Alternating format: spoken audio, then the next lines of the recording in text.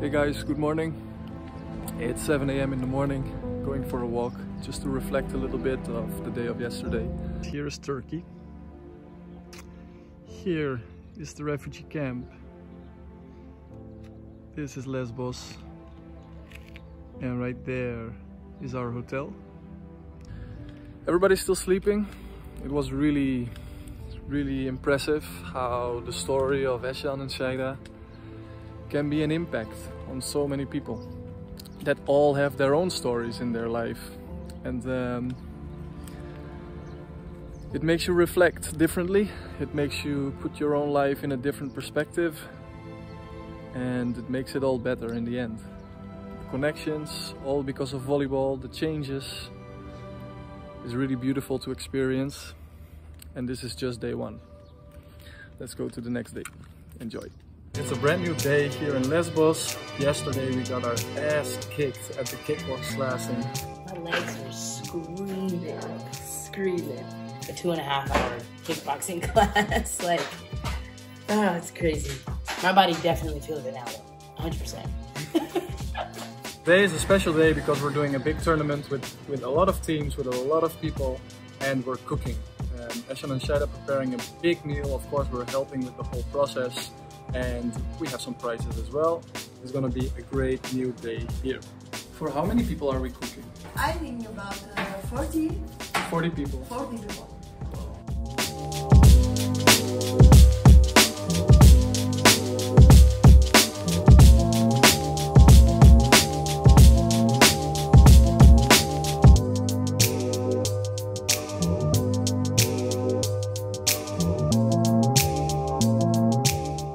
In 2 hours the tournament starts, and we're gonna do some shopping to buy a prize for the champion of the tournament.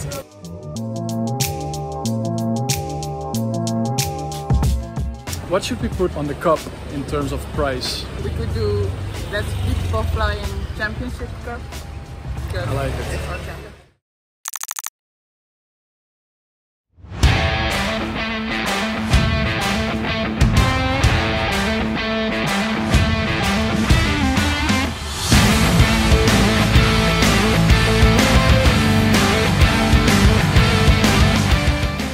We're in the finals now. I don't accept the title yet until I win the cup.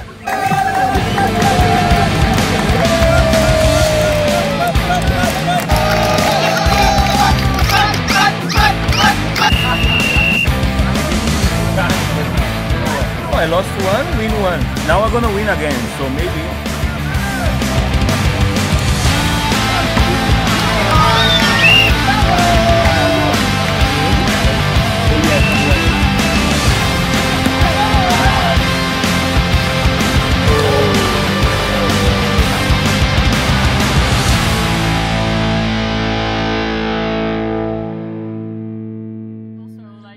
I have so many examples where people live in camp and are so depressed, and if they play sports, they're such different people. It's amazing to do how sports can change people's lives. So we're sitting here with Marianne.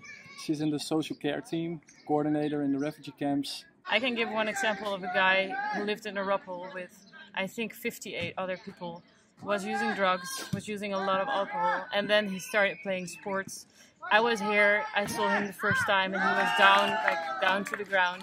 And when he played sports, he got to know the good friends, the good people, and the atmosphere was bringing him out of the drugs, out of the alcohol, and his motivation to be here every day and to play sports was just so awesome to see.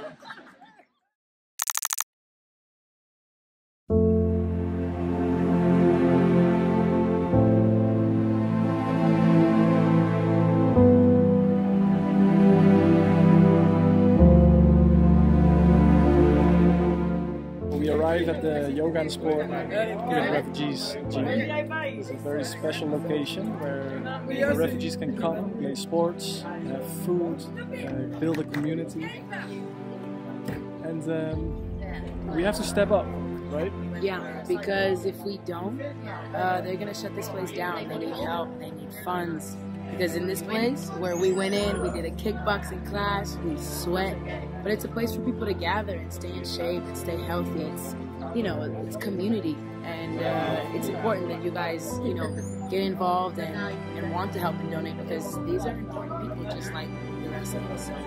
People from different nationalities that break each other's head in the tents in the camp. Here they're playing sports together and celebrating their win. It's a crazy experience. I mean, it doesn't matter what walk of life you come from, what country you're coming from, what language you speak, no matter the color of your skin, no matter what you believe in, your faith, sport brings everybody together. There's people out here doing a lot of things to keep everybody together and keep their hope alive, so that when it is time for them to have a chance to move on with their lives, they have something to look forward to. And it's incredible to be a part of something like that. And it comes from here, it comes from the heart. Neshan and Shaira just gave food to everybody, and we're sitting here, and it's just, the atmosphere is so powerful. So happy to be part of it.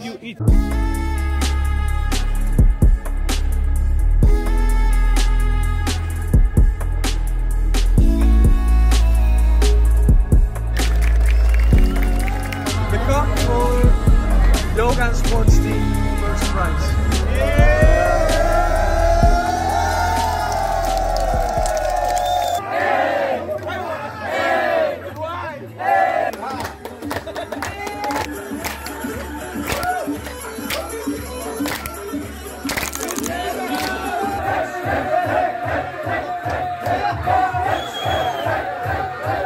The day is finished, guys.